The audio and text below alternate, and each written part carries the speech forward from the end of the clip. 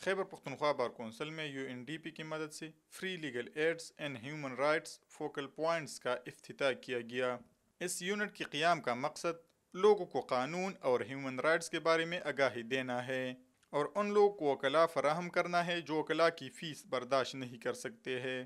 Unit کا افتتاح Switzerland کے ایمبیسڈر تامس کولی نے کیا۔ جی نیوز سے بات کرتے ہوئے تامس کولی کا کہنا تھا کہ فری لیگل ایڈ کا قیام بہت اچھا قدم ہے اور سوئٹزرلینڈ کی حکومت خیبر پختونخوا بار کونسل کے ساتھ اس سلسلے میں مشترکہ کام کر رہی ہے۔ It's a very important institution, the KP Bar Council. It is a very important task what they are doing, and as Switzerland we are very happy to have the opportunity to work together with this KP Bar Council.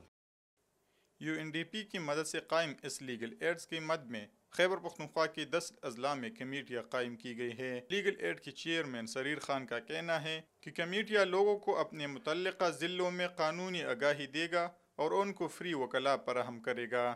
جو وکلا afford نہیں کر سکتے، وہ face provide نہیں کر سکتے، وہ اس ڈیسک یہاں پہ سینٹرل ڈسٹرکٹ پہ یا لوکل اپنے ڈسٹرکٹ میں یہاں KP بار کونسل کے ممبرز کو اپروچ کر کے وہ وکلا انگیج کریں گے اور ان کی جو کاسٹ آف لٹیگیشن ہے وہ اس فری لیگل ایڈ ڈیسک کے ذریعے ہی پے ہوگی۔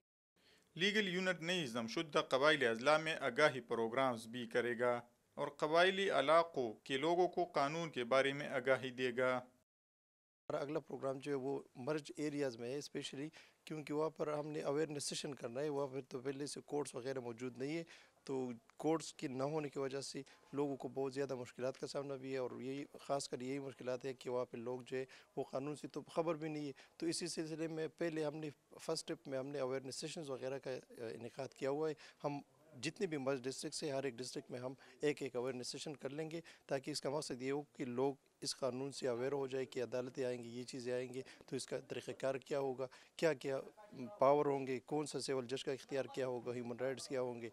UNDP کی مدد سے قائم خیبر پختونخوا بار کونسل کے اس یونٹ کی مدد سے اب غریب لوگ وکلا ہائر کر سکے گی اور اپنا قانونی جنگ بھی لڑ سکے گا۔ کیمرہ مین محمد ذوالقرنین کے ساتھ عبدالرحمن، جی نیوز، پشاور۔